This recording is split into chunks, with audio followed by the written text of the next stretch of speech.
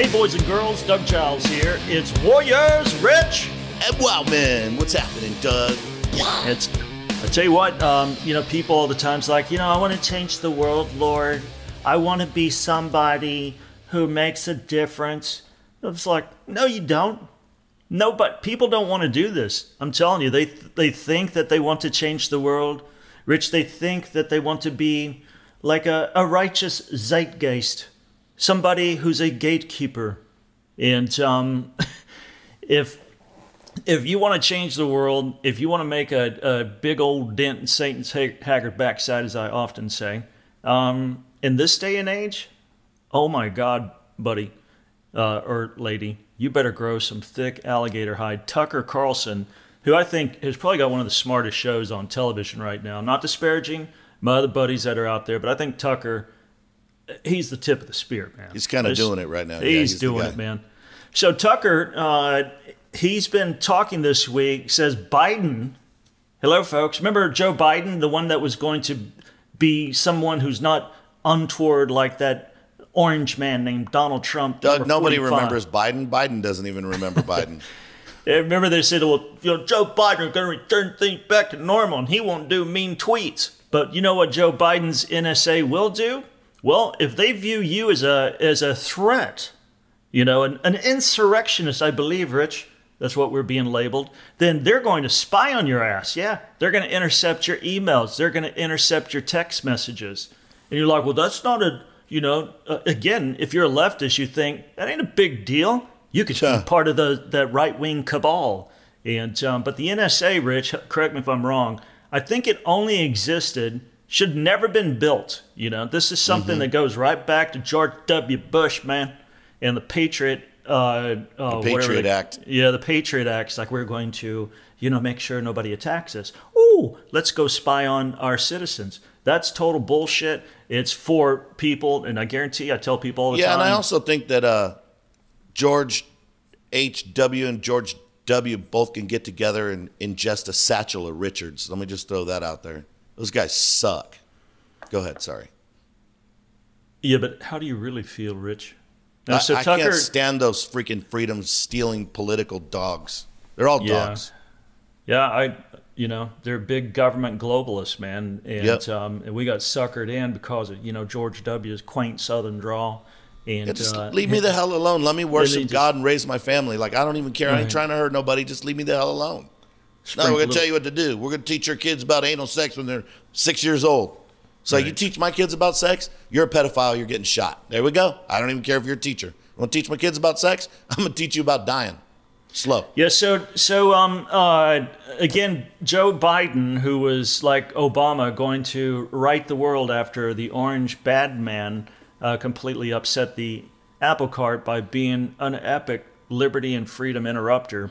Biden is now spying on Tucker Carlson, so we've been told that we should trust the government. Remember that, Rich? Yep. And that the experts, because they have our best interest in mind. So what happens when they're caught red-handed in betraying trust? The Democrats and their activist enablers embedded in the permanent government class have no scruples about weaponizing the powers of government against their political rivals. Exactly. Even when the laws explicitly, people, do this thing called forbid it. So got the NSA, you got the Democrats, you got Tucker Carlson, had a whistleblower who said, dude, we have here at the NSA your emails. Tucker's like, prove it. And he reads a transmission of emails and texts that Tucker only sent to one other person, and that one other person did not forward it on to the NSA or the FBI. They frickin' came in there, grabbed it, and got it. And that's the world, my friends, that America is living in. And you're like, well, shoot, they're not going to do it to me. Well, if you ever come online, if you ever do anything significant, if all of a sudden you're put into an altercation where the spotlight's on you and then you get elevated, then you better brace for the crunch, buddy. And like I said, if you want to change the world, then these anti-Christian, anti-theistic Marxist radicals, their sole purpose will be to completely F you up, shut you down, ruin you forever. And they do it with impunity while they eat their little soy, crackers and chase it with a soy latte. This is not America in the way that it's supposed to be constituted. Yep. And we don't believe in freedom anymore. We don't believe in rights. We don't believe in the Constitution. The other day I was reading an article, and it's definitely not in comparison, but it shows how ridiculous the government's getting. I was reading an article that a guy bought some property in California, and they had some Joshua trees on it, and he cut them down to make room for what he was building. And the government came and slapped him with this big old fine. And so I commented on the article. I said, hey, what happened to freedom? That's his property. And this guy literally said this, Doug. He said, protecting endangered species is one of the fundamental responsibilities of government. What? I wrote back, I said, it's funny, I've read the Constitution a few times, and I don't remember reading anything about protecting species. And I said, now, if you say that protecting endangered species is a role for government, I wouldn't say that they wouldn't have a role in it. I said, but the fact that you would say it's a fundamental role, I said, that's absolutely ludicrous, because this person, and some people think this is irrelevant. They'll be like, shut up, we don't care. I'll tell you what, when the government tells you that you can't cut down some stupid tree that's on your property, they are so far in our business that when we think that's okay or it's reasonable, they're so far in our business, we're so far past being able to stop them, that now they're taking emails, they're reading emails and texts and listening in on personal phone calls of private citizens of the United States of America. And they're weaponizing the NSA.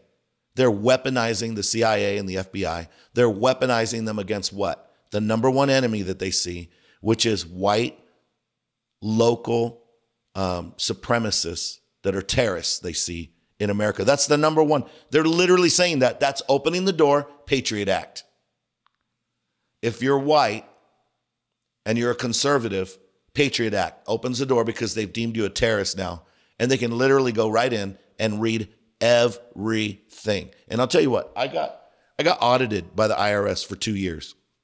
And it was so fun.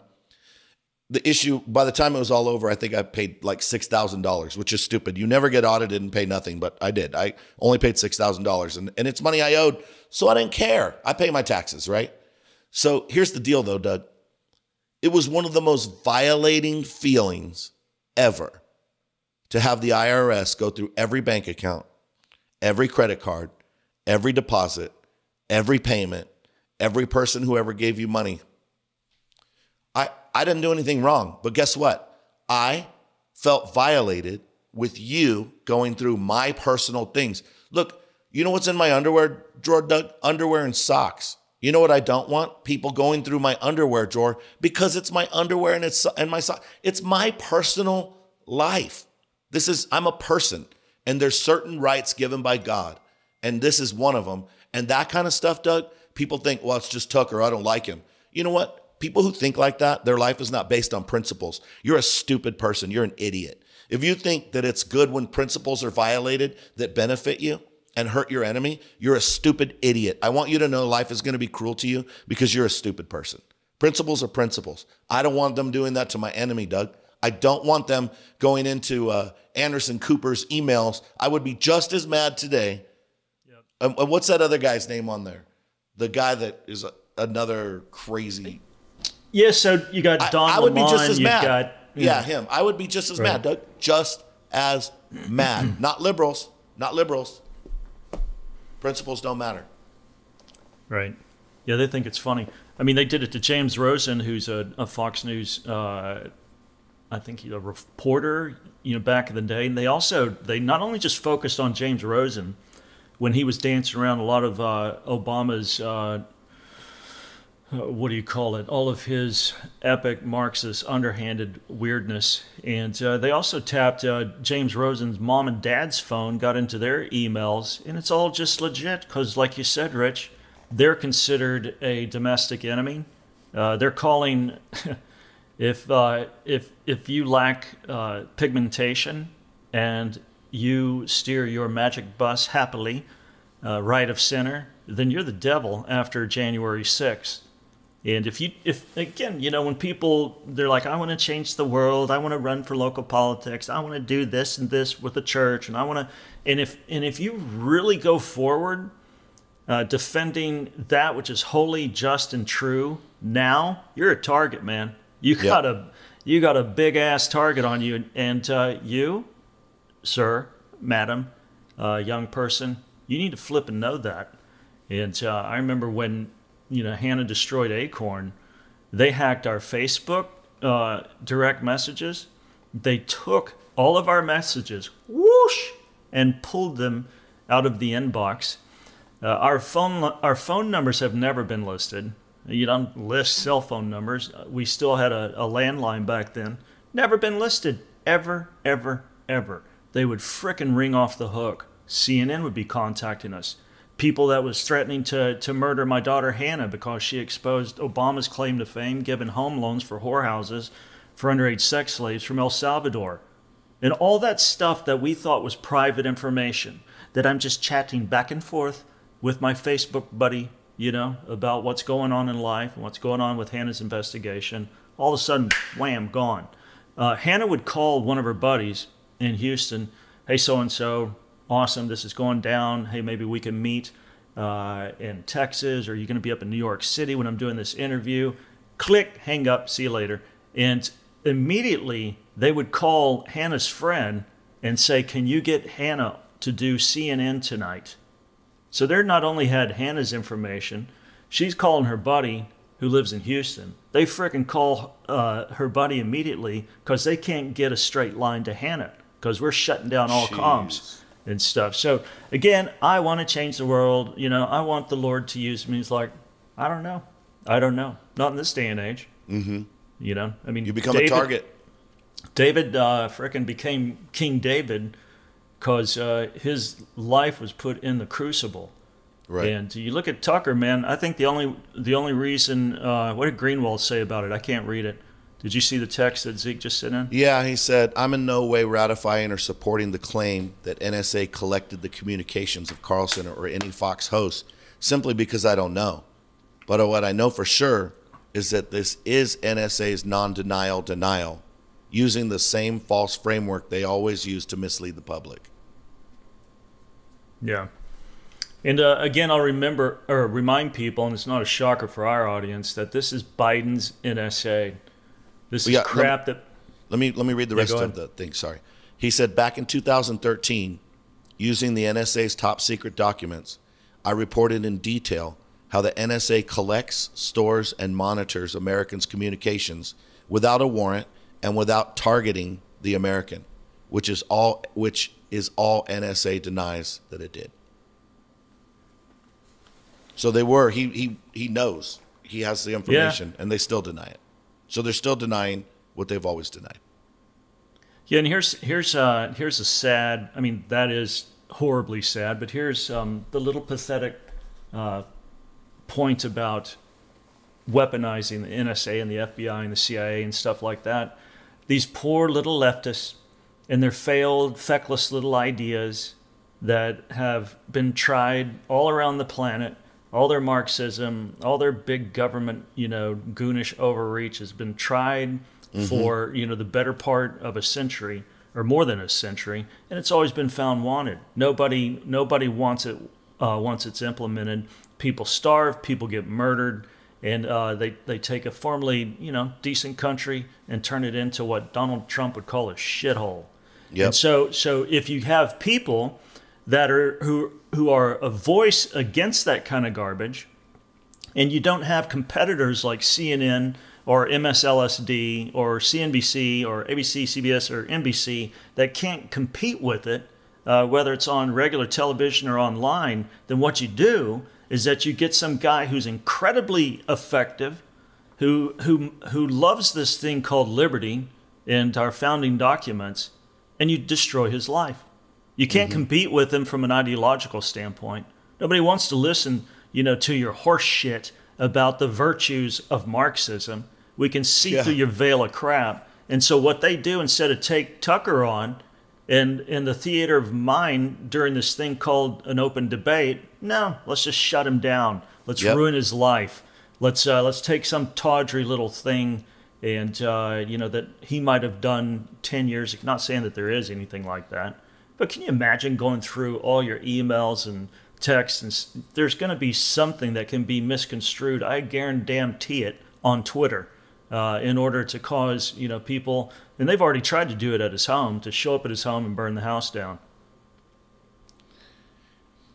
Yep, I have a personal story that I can't share, but I could tell you that I had a government organization crack one of my cell phones and go through every single text, every single thing in my phone. I believe it. And you know what they found out?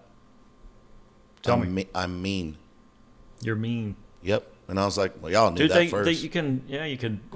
I can look at you and I get the meanness, man. You know? Yeah. You really have to go through text? To people that are full of crap and people that are liars and in denial and people that are evil, I am mean. People that lie to themselves and want to continue to live like idiots, I am mean. You call it whatever you want.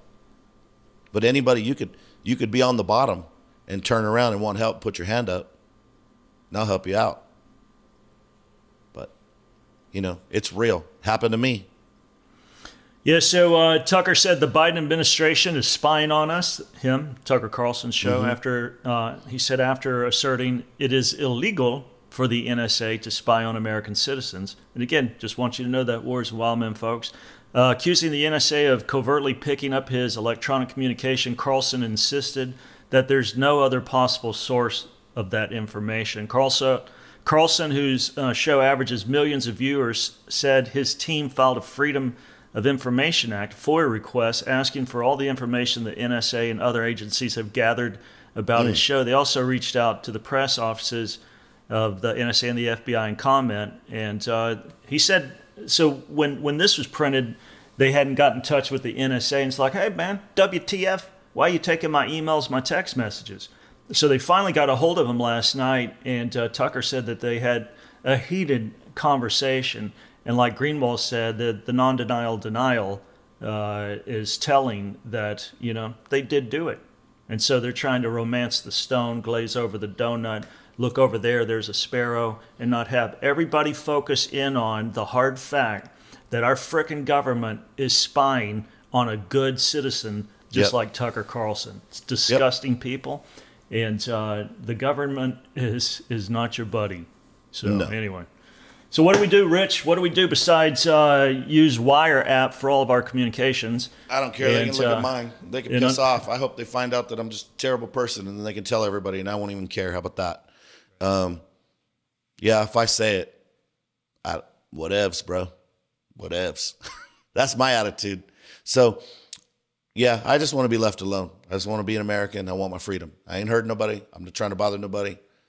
But don't come try to take my freedom or mess with my family. We'll have a problem.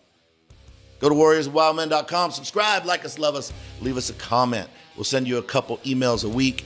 We won't flood your inbox, but we'll send you a couple just to let you know what's happening. If you can listen to us on any platform for podcasts, but remember to still go and subscribe. It's free. Subscribe so that you can stay in touch with us. And if you want to support us, hit the war chest. Send your tax-deductible gift. We'll send you the information for that, for those that are doing it. Thank you so much. You guys are making it happen. Warriors and Wildmen out.